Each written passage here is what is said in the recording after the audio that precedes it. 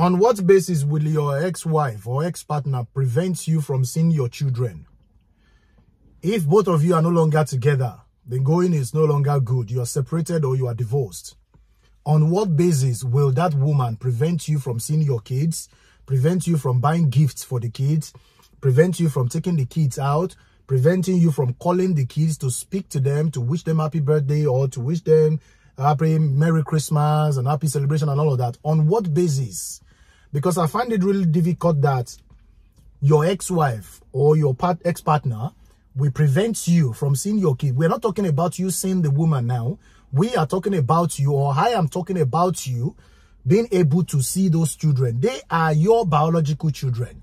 You understand? Some people have said, okay, now because he doesn't want you to see them because of XY reason. I don't think there's any rational lady. You know, she might prevent you from all other areas.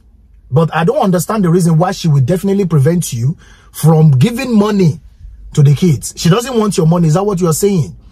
Because I don't really understand. If you think you understand better, please leave it in the comment section for me. One of the reasons, or let me say a few reasons, why your woman, your ex-wife or your ex-partner will not allow you to see your children after you are separated.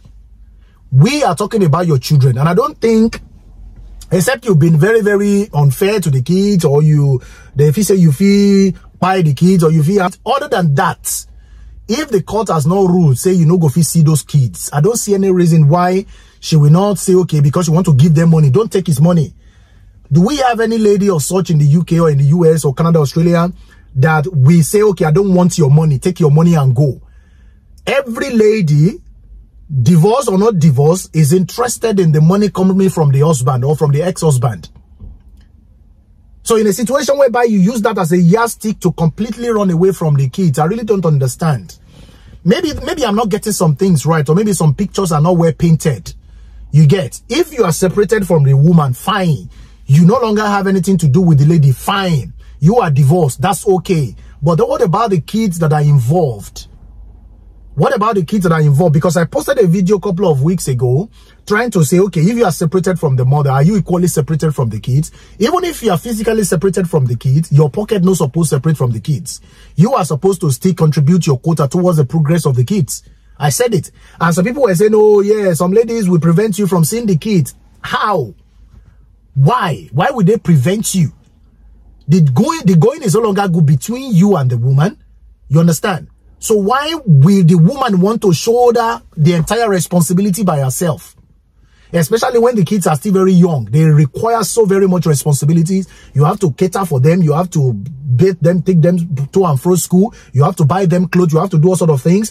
Why will a woman want to shoulder that responsibility, financial responsibility, domestic responsibility, physical responsibilities on the kids? Why will a lady want to shoulder such responsibilities? Why will you as a man buy goods, food stuff, items, and attempt to go and give it to the kids, and the lady will say, or the woman, their mother will say, no, don't bring it, we don't want your food, we don't want your money? I don't think there's any situation that will come up in sort, except if there are other reasons that I don't know about. But I look at it, I've thought about it very deeply, and I came up with the fact that there is no sort lady that will say, I don't want your money. I don't want you to spend money on your children. No. She might say, okay, because of one thing or the other, she doesn't want you to take the kids for like 2 weeks or 1 week. You know, depending on the level of your case. If your case has gotten to the court and court has said, okay, you know what? You can only have custody of these kids for like 2 days or 3 days, or you don't even have custody at all. But they will not even tell you, say, make you don't give money to the kids. You understand? The money that is coming from your pocket as a man is an addition to helping to take care of the kids. I don't know if I'm not getting it right, but if I am not, please try and correct me. No insult. Try and correct me. Leave it in the comment section. You understand? It does not necessarily mean that if you and their mother are no longer together, you are still supposed to find a way to make sure you contribute towards the growth of these kids. That's what I believe. It's not like I'm trying to be one-sided. I'm not trying to be one-sided. I'm just talking about this very topic in relation to the fact that there is no woman, there is no lady that will prevent you from spending money on your children. That is exactly what I'm talking about. So don't hide under just one finger, behind one finger to say, okay, She is not giving me room to see the kids. She is not giving me room to spend money on them. She is not giving me room to buy them gifts or sort. I don't think there is any woman in her right senses that will prevent you from spending money on your children, though you are not together.